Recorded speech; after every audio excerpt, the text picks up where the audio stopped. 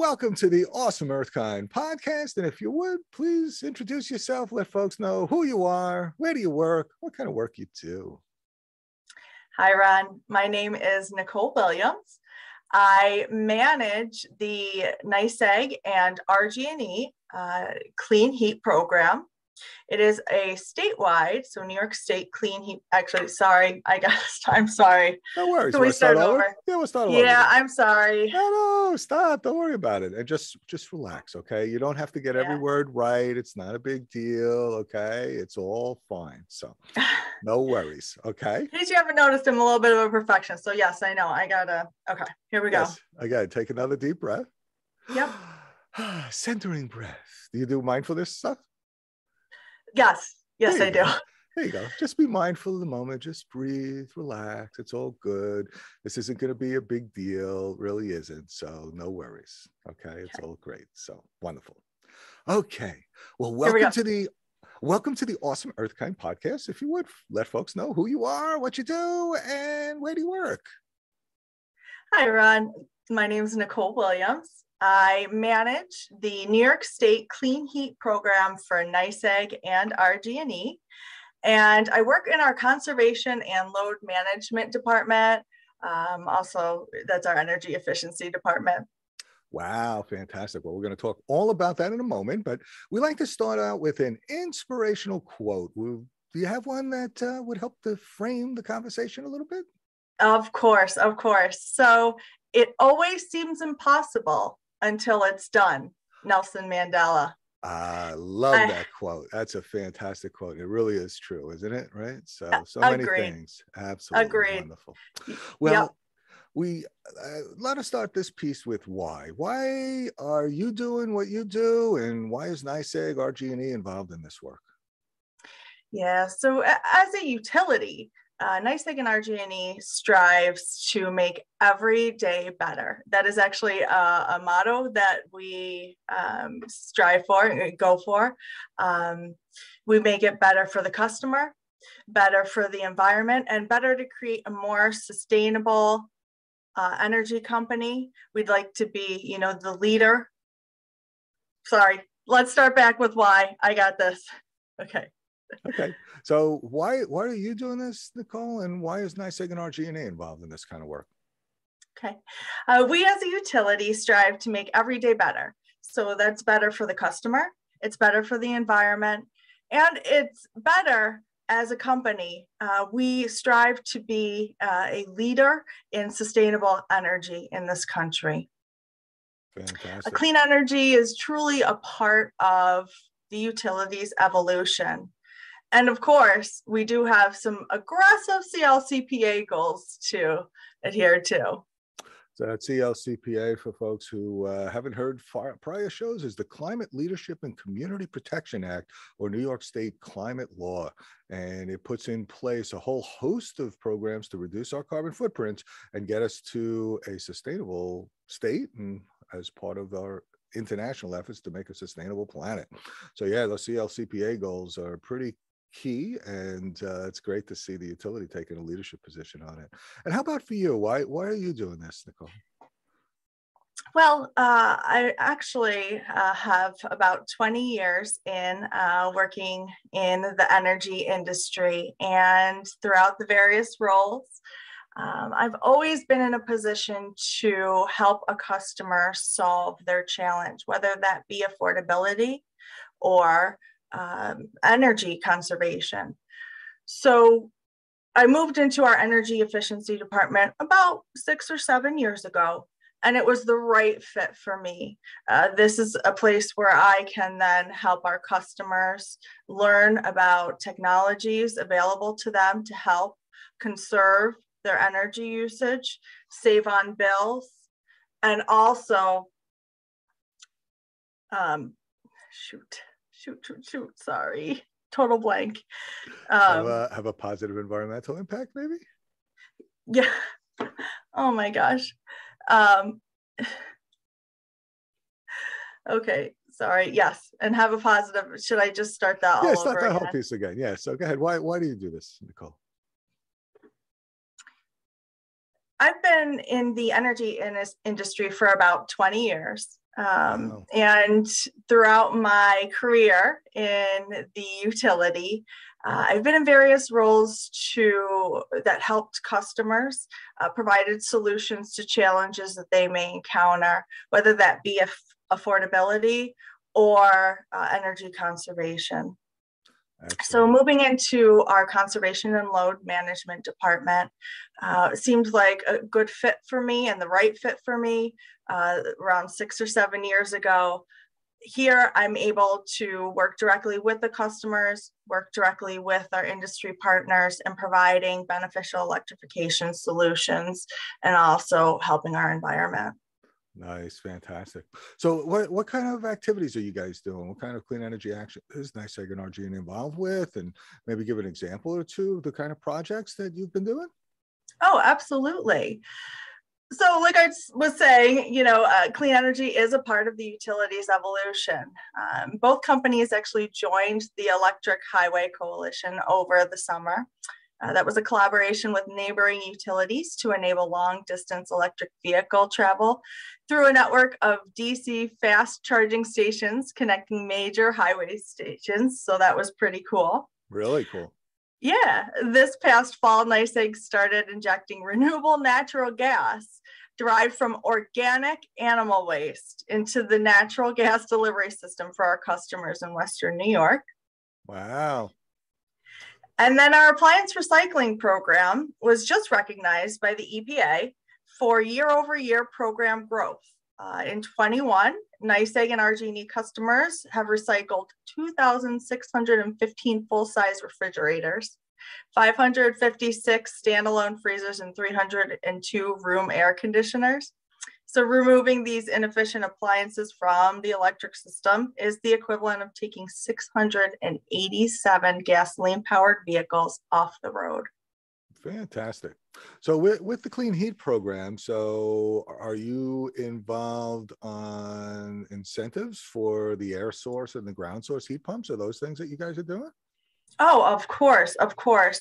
So we, as a part of the statewide program, NYSEG and RG&E has incentives for our air source heat pumps, for our residential customers and small business customers, as well as ground source heat pumps. We consider those our prescriptive categories. Those are your, so to speak, plain and simple ground source and air source installations. And we provide incentives on those based on the size of the unit.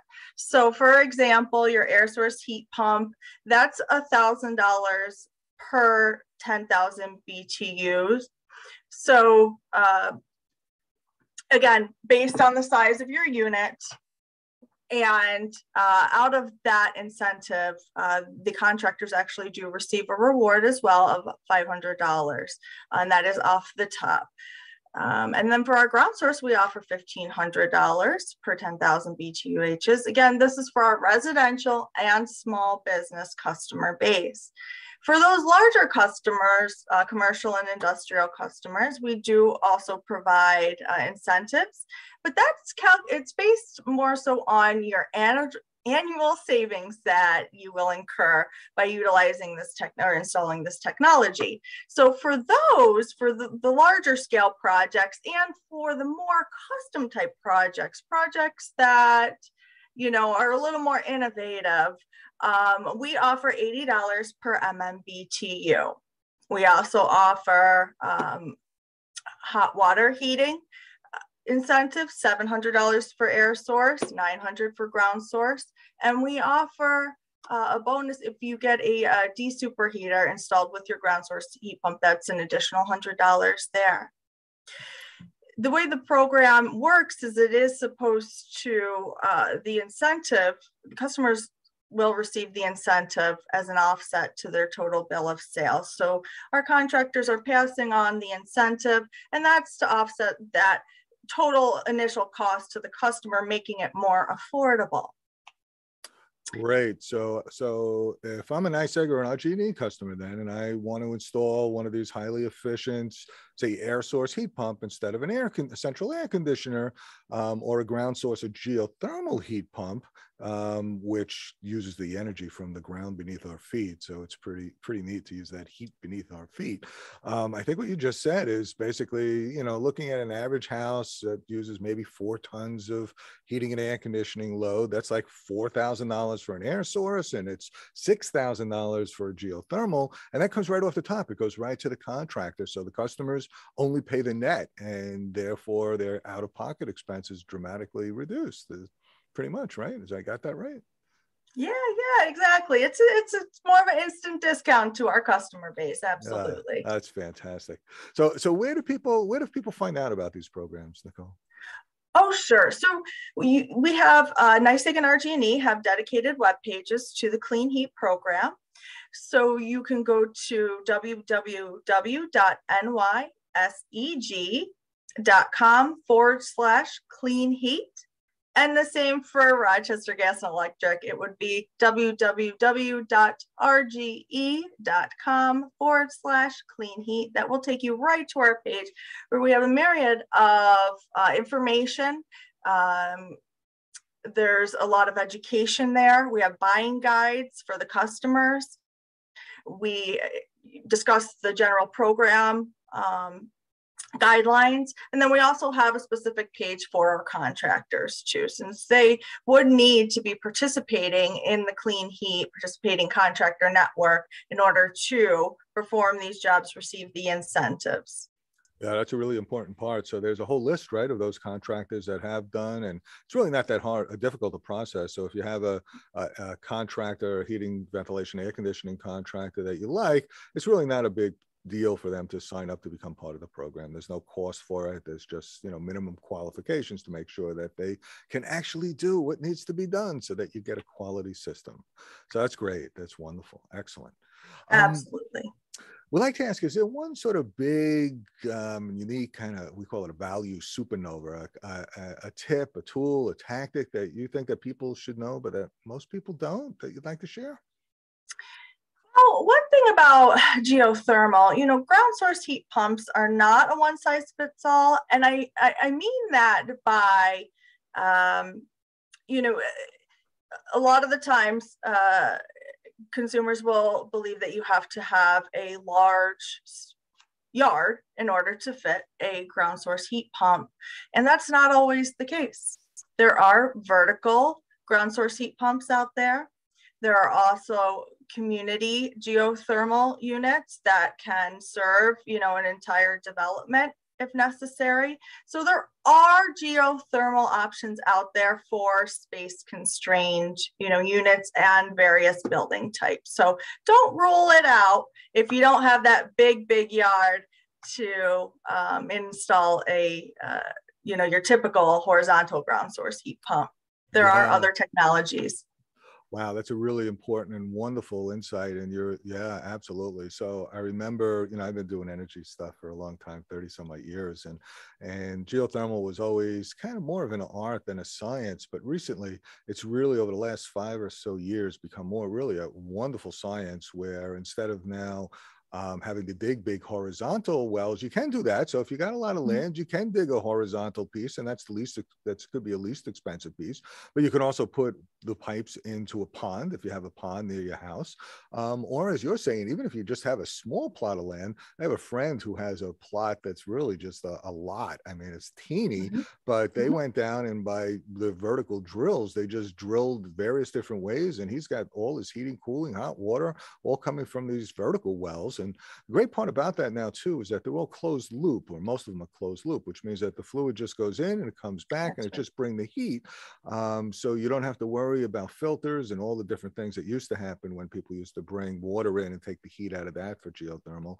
Now it's just a closed loop, which just cycles around and just brings that heat and up from the earth. And the earth absorbs like half the energy from the sun, which to me is always just amazing. So it's why geothermal is 5 times more efficient than any fossil fuel, because you're not burning anything. You're just using that energy that's right underneath your feet. So yeah, that's a really great tip. Thank you so much. Absolutely. Not a problem.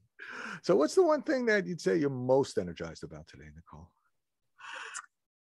Well, you know, it's not necessarily just today. It's today and beyond, Ron. Uh-huh.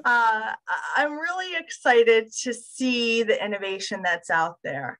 I'm excited to see how heat pumps are being used to overcome building challenges and technology challenges even. We have, various examples where we've provided incentives for aquaponic facilities, had heat pumps, where we provided incentives for a huge developer in downtown Rochester to take those old steam buildings and convert into total geothermal mixed use buildings. Wow. Yeah. So it's greenhouses, so there's a lot that this program is helping to, support, of course, and adopt. And I'm very, very excited to see how we can incorporate the technology going forward.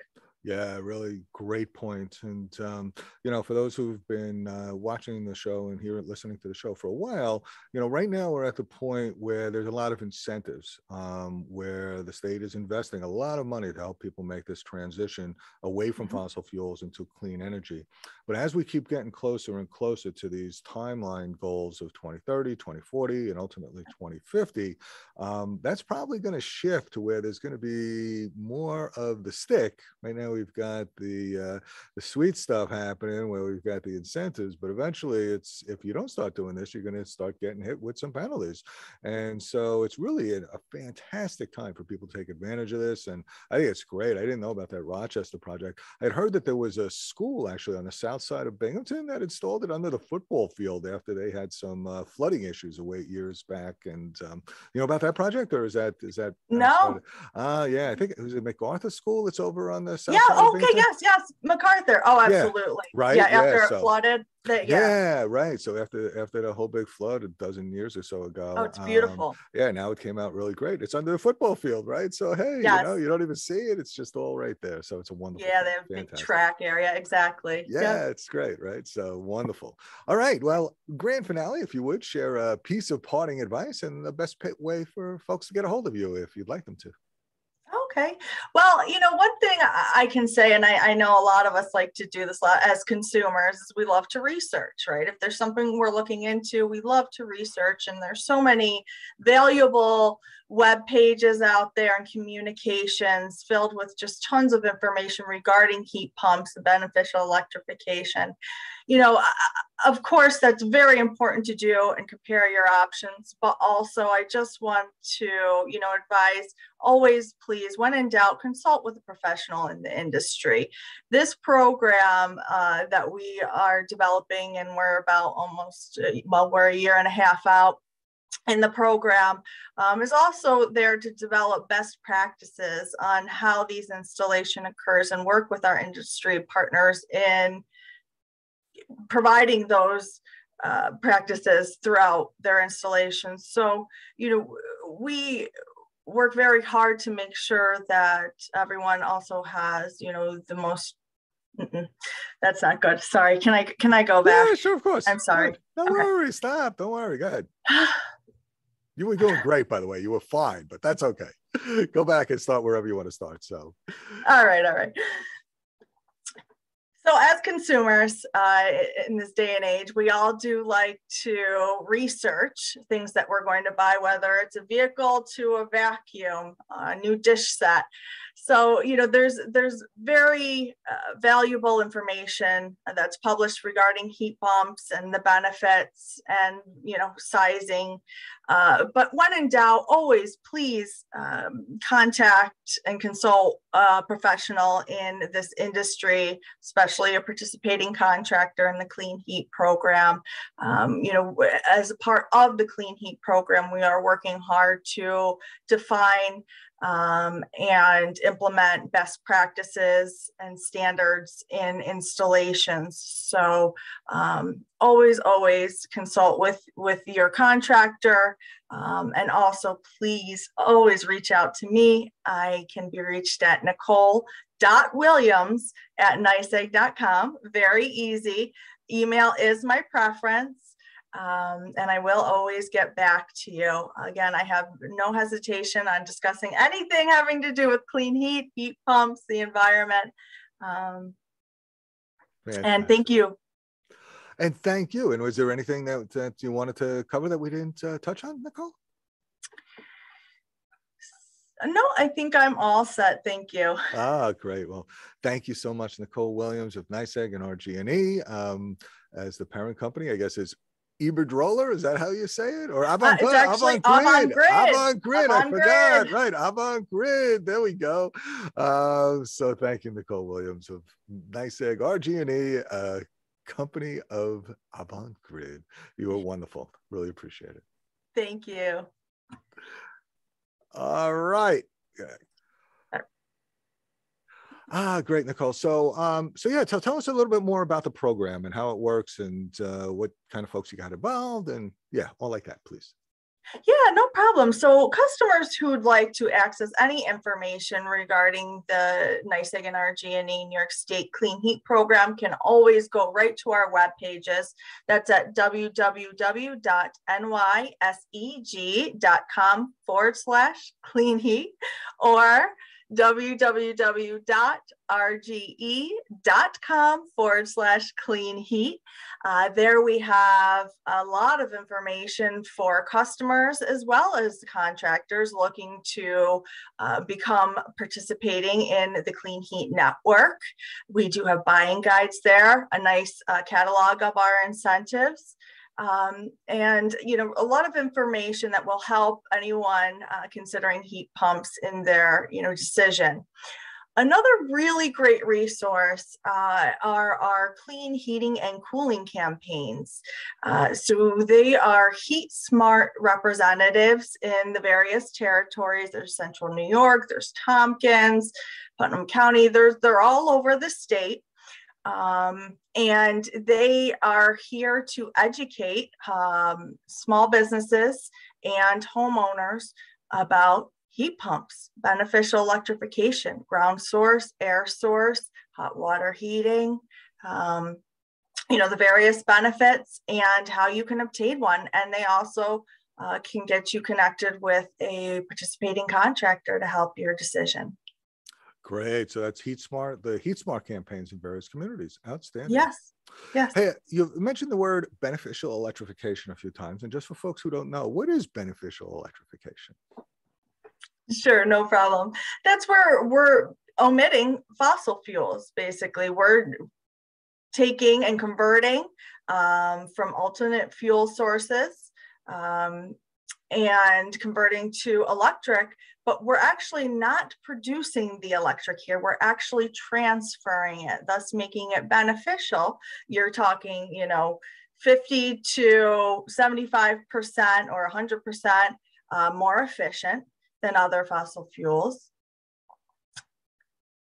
Great. I'm going to stop it there. No, it's okay. So it's wonderful. So basically beneficial electrification is taking fossil fuels out of the mix and using clean electricity to power everything from our electricity system, through our heating and cooling systems, through our electric vehicles and transportation systems. And so cool. Really neat. Thank you. All right. Anything else that you wanted to? That's it. That's it. That's it for now. Okay. All right. Well,